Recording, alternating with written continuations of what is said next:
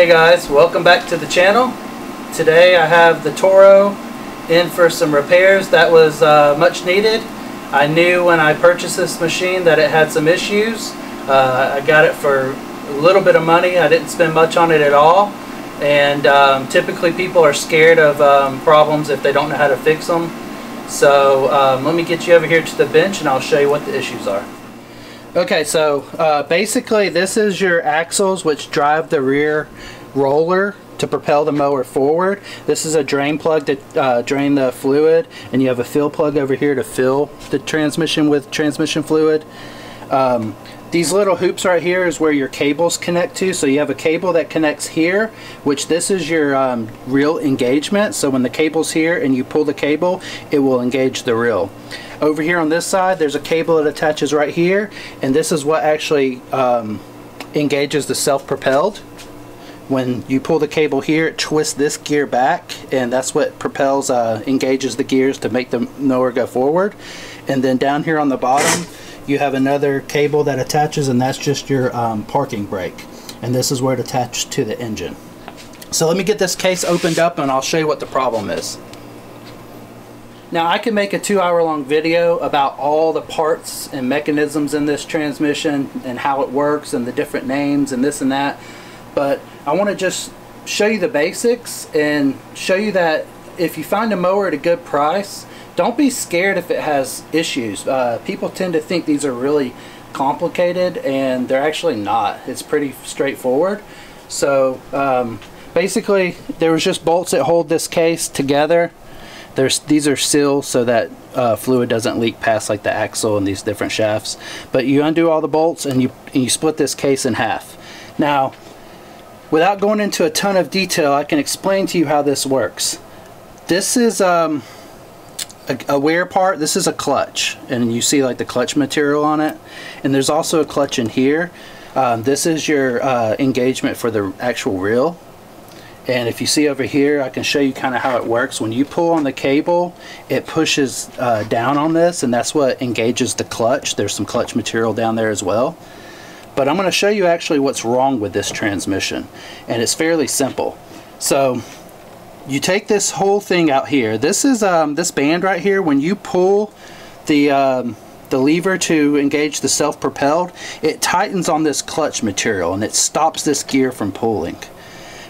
Basically all of this is spinning, but when you stop one, it'll engage and drive other gears, which will turn the rear axles and propel the mower forward. Let me show you what's actually wrong with this. When you take this band out here, you can pull this whole pack out. This is your parking brake band. Okay, but look at the clutch material here. You see how thick it is along the edge and how thin it is right here? And that's because of the wear over time of engaging it, and this slips a little bit, and over time it wears this clutch material out. That's the only thing wrong with this mower. That's why it doesn't go when you engage the drive. All you have to do is pull this clip out, and you can pull this whole clutch piece off and put a new one on, put the clip back in, and then put this all back together.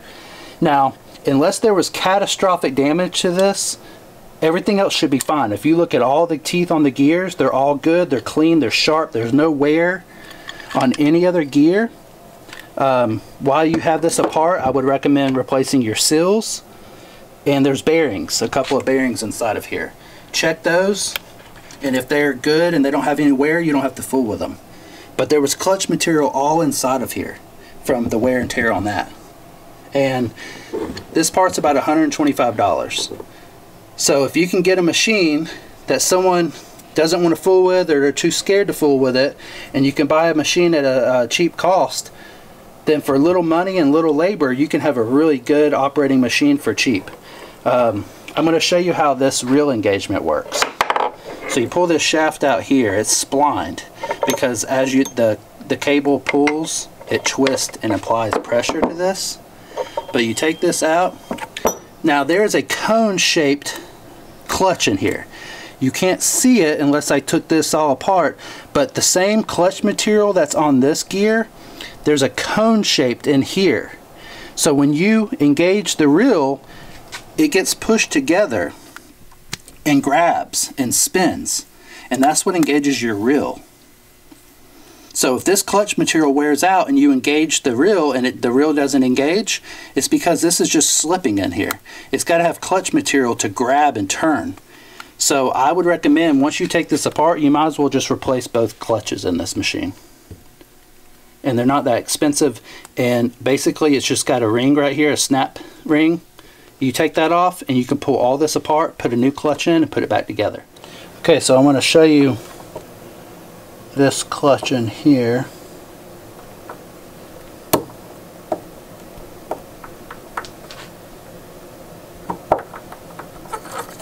Remove that. Now obviously you would keep all your parts in order. See, there's needle bearings, there's some shims and spacers. There's a keyway right here. But this is the actual clutch, this material right here. And that's why I was telling you it's a cone shaped. It's tapered. But that's all you have to replace. See, there's more shims and needle bearings. I mean, you could break this down and you'd have a million parts, but take as little apart as you have to get to the wearable parts and replace just those. So what you would do is clean all of this out really good, because you don't want any of this material in here. And there's needle bearings in that one down there. So you would clean all of this out, check all your bearings, replace your seals, replace your clutch stuff, and put it back together. And this is the differential, and it's very similar to how a car or truck differential is.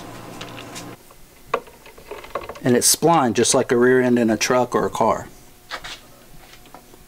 But all these gears are in excellent shape. There's no wear and tear on them. The only thing wrong with this was the clutch. And as you see, it's really not that difficult to understand. You don't have to be a mechanic to fix stuff like this. It's pretty straightforward. It's pretty easy. As you can see, it's just the clutch was worn out. You can see exactly where this band, as it tightens up to engage the mower and drive forward, it was slipping, so the mower wasn't moving forward. That's all this is. There's bronze bushings in here. You can check for wear on those because bronze is soft material. But basically, when you put this back together, you line it all up. This would go back in.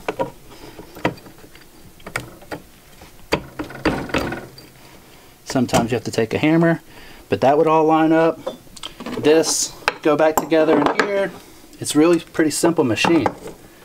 Honestly, the worst part was getting this transmission out of the mower. It was quite a fight to get it out. But yeah, you would put all this back together. The case would go back on, you would have new seals, fill it full of transmission fluid, get it all bolted back together, and you'd have a pretty much new machine.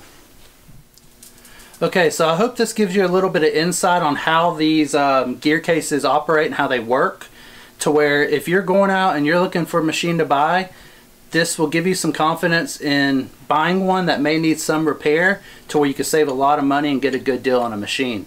As you've seen today, unless something catastrophic happens inside this gear case, more than likely the two clutches are the only wearable parts. And that may not even be the case. If you have a reel mower that isn't going when you engage the drive, it could be as simple as a cable stretched out or not adjusted properly. But if you have a little bit of knowledge like I showed you here today, then you could diagnose and process of elimination. You can about figure out what needs to be done to get that machine operating properly again.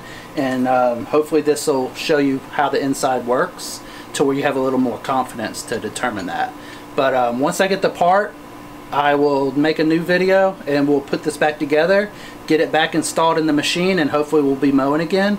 But we are in September here in Georgia, so it's getting to the point to where the grass is slowing down, the leaves are starting to fall. It's still hot outside, but the grass just isn't thriving because I think we have cooler nighttime temperatures and less daylight. It's getting dark around 8 o'clock now, so now is a perfect time for me to try to get this machine going so that it'll be ready for when we need to start mowing again. So hopefully this helped you out and you gained a little knowledge, and we'll see you on the next video. Thanks.